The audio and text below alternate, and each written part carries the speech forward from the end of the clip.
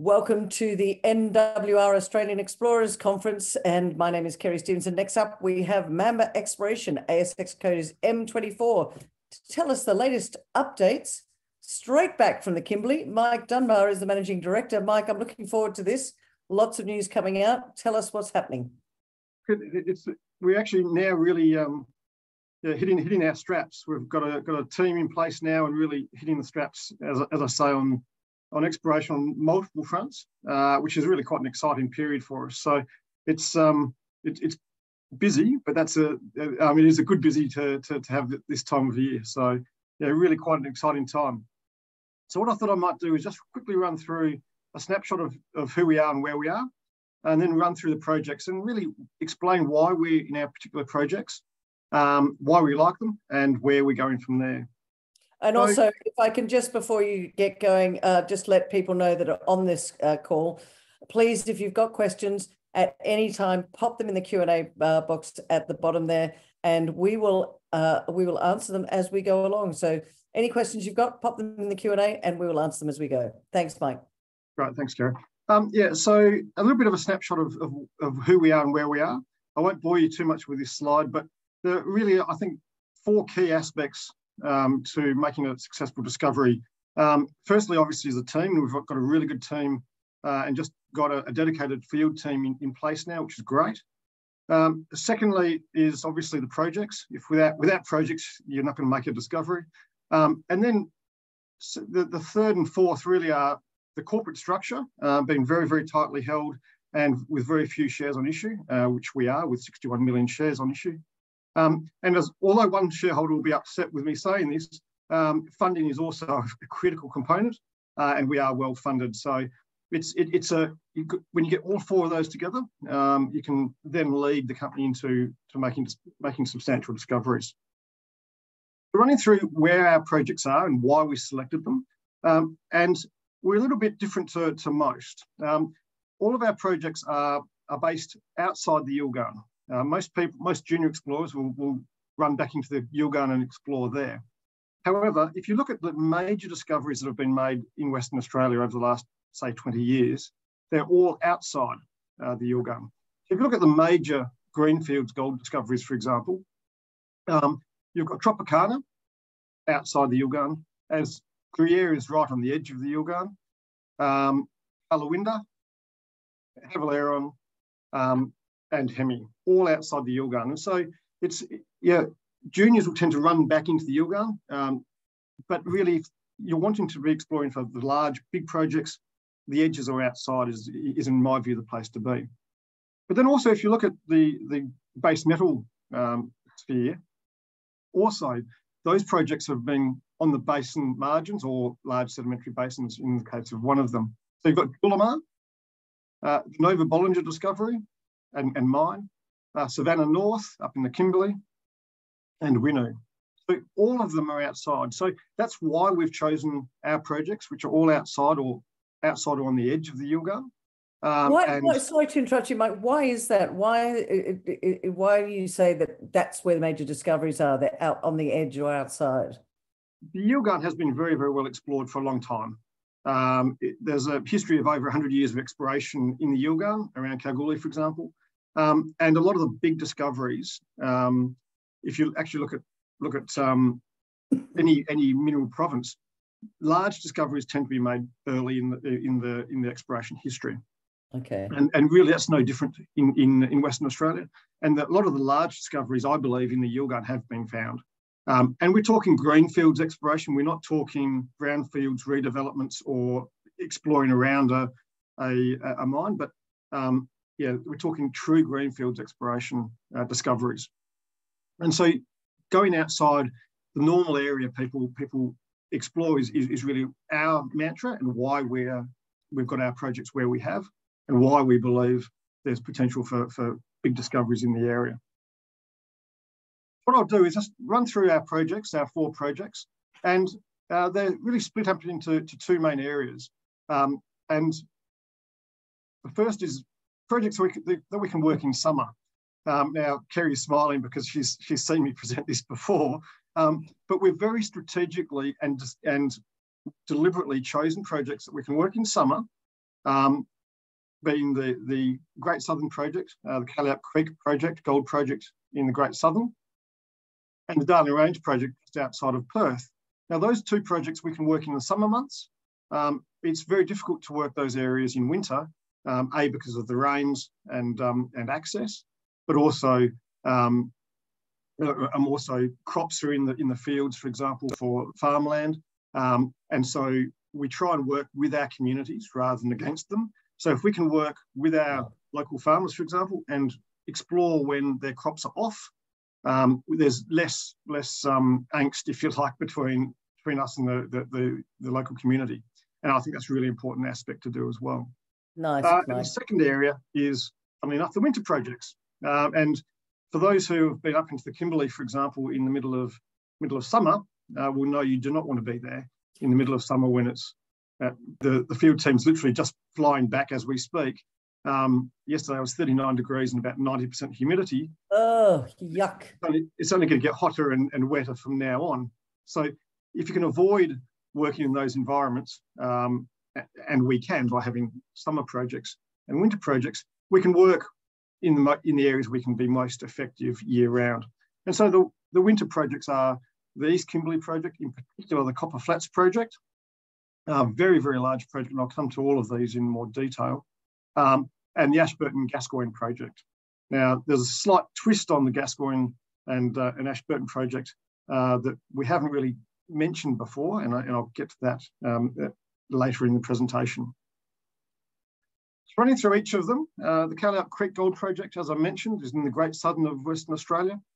It's a modest-sized project, but it's got three main prospects within the tenement package we have down there. A northern prospect area, a central prospect area, and where we've spent most of our activities in the southern prospect.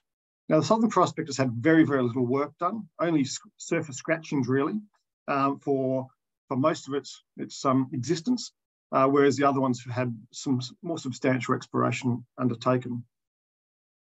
So at this area, and in the whole project itself, we identified a 4 kilometre long soil anomaly. 4 kilometres long, some people say ho-hum. The difference here is we've got very high grades, up to 2.8 grams in soil sampling, and you can trace that anomaly all the way through, and it goes through each of the three prospects we have. We've only drilled the southern prospect so far, and only tested it for around 500 metres of strike length, and to a depth of around 35 metres. Now, a lot of people in the Yilgarn, for example, will be drilling through 35 metres of cover before they even get to their main target area. Our areas of interest stick out of the ground, and it's fresh rock and mineralised at surface, which is quite unique. Looking at the drilling we've done, and we did it earlier this year, we've drilled 32 holes in the southern prospect. 27 of those, a remarkable strike rate, had significant mineralisation up over 0.5 gram. Now that includes 15 metres at 2.2 from 1 metre down hole, 15 at just over 2 from 3 metres down hole. So we're not having to drill through substantial amounts of cover. And that's really the important part for us. So we've defined a zone that's currently around 500 metres of strike length. The next phase, and importantly only to a depth of around 35 metres vertically, the next stage is to expand that to around 1 kilometre of strike length, we're hoping, and start to chase it to a greater depth. So that's the next program that we'll undertake in the coming summer months. When you say greater depth, Mike, have you got an idea of what sort of depth you're going to? Yeah, most of those holes on average will be about 70 metres, 70 to 80. We'll put a few deeper holes in, but not many. Really, the key for us is to identify the strike potential first before starting to chase it to depth. There's no point in chasing mineralisation to depth if you've got such a short strike length that you'll never be able to drive a pit on it, or you'll never actually be able to come up with a decent sized resource. And so stretching it in the shallow depths first, and then after that's done, we'll start chasing it to a greater depth. So it's very systematic, and that's one thing that hopefully will come through in this presentation. We do deliberately undertake very systematic exploration, and we don't go blazing in with RC rigs or drilling willy-nilly, because fundamentally, if we do that, we can spend a lot of money, blow a lot of shareholders' funds, and not get anywhere. Yeah. So systematic, very carefully managed exploration is really our key. Moving to the Darling Range project, just outside of Perth. It's only 30 kilometres from the world-class Julimar discovery that Chalice made a couple of years ago. The one difference we have is we are in farmland. Julimar itself, the Gondaville intrusion right to the south of, which is their main deposit, is in farmland as well, but very quickly it progresses into state forest. We don't have state forest where we are, it's all farmland, which comes with its own challenges, mind you, and I'll get to that in a moment. But we've already identified a 6 kilometre long ultramafic trend in our project area up to the north. Our project itself, the Black Hills project, we've identified, as I mentioned, a 6 kilometre long platinum palladium anomaly. And in that, we've identified two main target areas, the northern target area and the southern target. Very imaginatively named, I must admit, but anyway. Now, I mentioned land access. Land access, working with your local farmers is critical in any environment, but particularly here where it is in the wheat belt. And this is some of the better cropping land in Western Australia. You do need to work with your local farmers. So we had a target of the northern area, and the farmer very quickly let us on to continue our exploration and drill some targets there. Now, that was a second order target. It wasn't our best target we had identified from our airborne EM, but it was a substantial conductive horizon in its own right. The southern target area was in a different farm, and that farmer was more reluctant to engage with us. And so building a level of trust and building a relationship takes time. And so we've recently just managed to secure land access. Since I spoke to you last, Kerry, we've secured land access to that southern high priority target area, and we'll be doing ground EM on that in the coming weeks. In fact, very late this quarter is the plan at this stage, and then leading after that towards drilling once the crops have been harvested. Normally that's in November, late November, early December, and it really just depends on when the season breaks and when the crops are harvested in that area. So it will either be late Q4 this year or early Q1 next year that we'll get in there and start drilling that high priority target. And that's exciting because it's the first time we've had access to what the geophysicists think is the highest priority target in the area. So that's how'd you turn him around, Mike? How'd you turn your land holder around? Negotiation and time. Making him, not making him, allowing him to appreciate what we were doing and what our exploration meant, and him seeing what we did and the exploration we did at the northern farm, because he's the southern farmer. The northern farmer led us on, and the southern farmer saw very quickly the type of exploration we were doing, the rehabilitation we did, and commit to, and the understanding that we do the right thing, and we're not the type of company that will just go in, rip, tear, bust, if you like, and make a hell of a mess. And that's really important to build that relationship. And so that's how, if you like, we turn him around. And it takes time and patience, and sometimes shareholders do get a bit impatient with us on that, but it's far more important to take the time to build the relationship than just try and force your way in. Absolutely, totally agree. So moving away from our summer projects, which we're going to be starting to work on more actively now, into our winter projects, and in particular the Copper Flats project up in the East Kimberley. Now, I was up there about 10 days ago, a week ago, 10 days ago now, and it really is quite a remarkable system that we have at Copper Flats. And to put it into perspective, the size of the target, size of the Copper Flats tenement. Now, the viewers will be all over Australia, I'm sure, but to put it into perspective, if you're in Western Australia, that tenement package reaches from the northernmost suburb of Perth down to Mandurah, some over 100 kilometres, and from the hills in the east of Perth to the coast. So it's a massive area. If you're in Sydney, that tenement package would stretch from Sydney to Newcastle, and from the heads to Parramatta. So a very, very large tenement package. Massive. If you're in Melbourne, Melbourne to Ballarat. So we're talking very, very large tenement package. Now that comes with its own challenges, which really I'll come to in the next couple of slides. When you have an area of in excess of 2,300 square kilometres to explore, where'd you go? Yeah. And where'd you go first, and how do you explore such a massive area? Now, when I was up there last week, we visited a number of the historical prospects, area 4 and 5, and I must apologise, I really need to come up with some better names for those. Some very, very high-grade copper and silver mineralisation at surface. And you can see a photo on the left there of the outcrop of area 4. Now, that historically ran over 30% copper and very, very high-grade silver.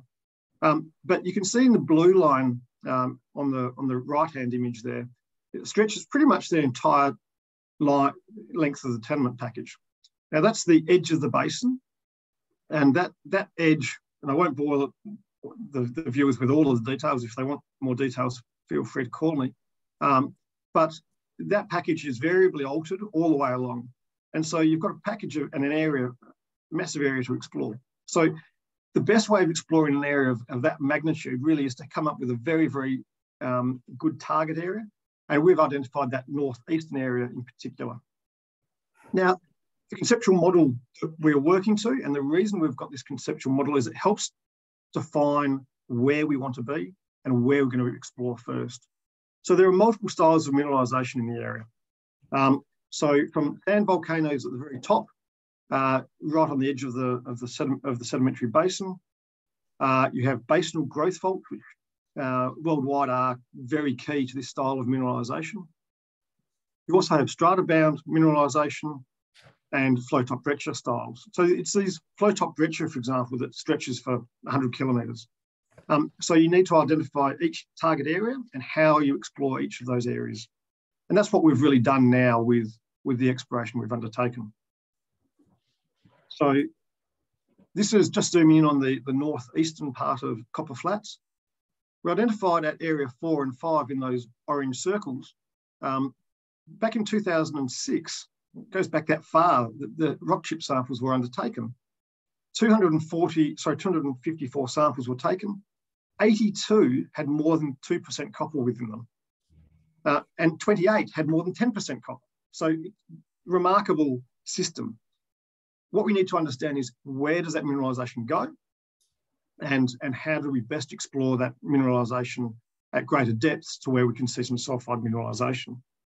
So we've undertaken airborne magnetic interpretation and identified these basinal growth faults that you can see in red and magenta. They cross-cut through and are coincident with the very high-grade copper that we've seen in Area 5, Area 4 and Area 4 East. So, yeah, really we're now starting to see that not only are we seeing at surface, but we're seeing some controlling structures running through that area.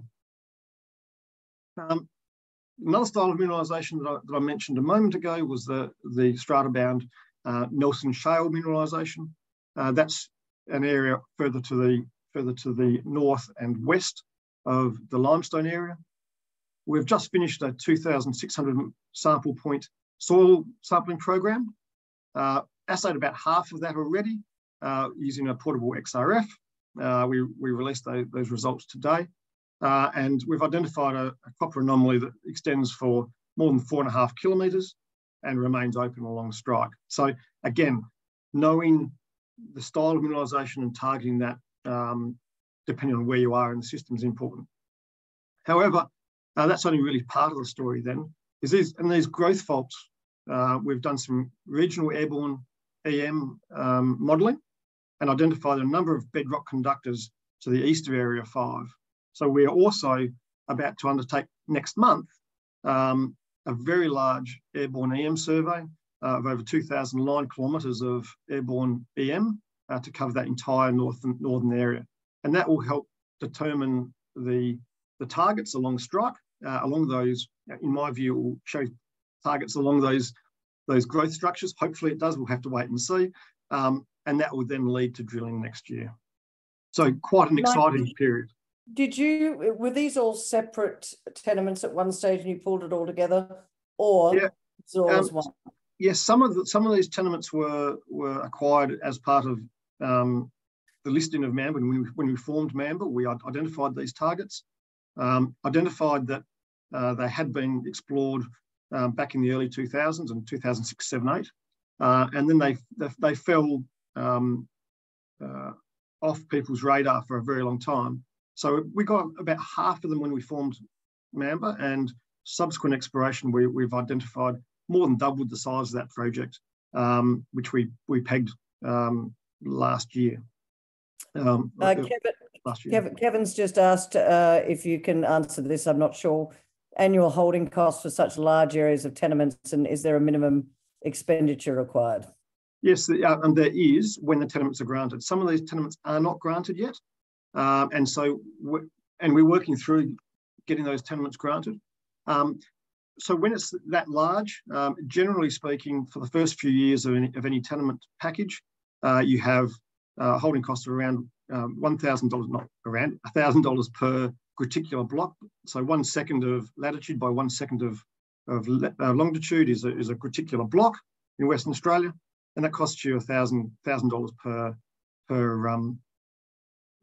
graticular block. So the holding cost on that entire package, if it was all to be granted and not relinquished, would be about $700,000 a year. However, only one of the tenements so far is granted, and that comes with some challenges in its own right. But as we're working through that process, we will very rapidly, because of the size and the annual holding costs, reduce the size of the tenement package. From this exploration, a very large area, we'll start to whittle it down quite aggressively, in fact, to smaller areas that we can manage longer term. So yeah, it is an important aspect, but because some of these tenements aren't granted, then the holding cost at the moment is $200,000 for an entire year. So it's manageable, and it is something that we have to actively manage. Last but not least, mentioning the Gascoyne, the Ashburton Gascoyne project. Now, historically, I mentioned it was a gold project, and it is, but there's been a fair bit of activity in the Gascoyne in recent months, and a lot of rare earth discoveries have been made. And so we've actually revisited all of the data for our project to better identify the potential of that system. So what we have at the Ashburton Gascoyne project is 3 tenements, again, reasonable size, historical gold workings, and up to 4 metres at 20 grams in RC drilling. Has never really been properly fleshed out at surface yet, but that's really only part of the story. As I mentioned, some very large regional structures run through that tenement package, and recent exploration that's been undertaken by Kingfisher Resources, for example, who will be presenting tomorrow, and I'm looking forward to seeing what they've got to say about the region, because I do know the Gascoyne reasonably well. But it's an exciting area, and they've made some very high grade rare earth discoveries. I'm looking forward to seeing what they have to say. And also Dreadnought Resources, just to the southeast of us, have also come up with some very, very substantial rare earth discoveries in recent months. So we've assessed that area, and in particular the northern tenement package, and reprocessed some radiometric data that is existing in the area.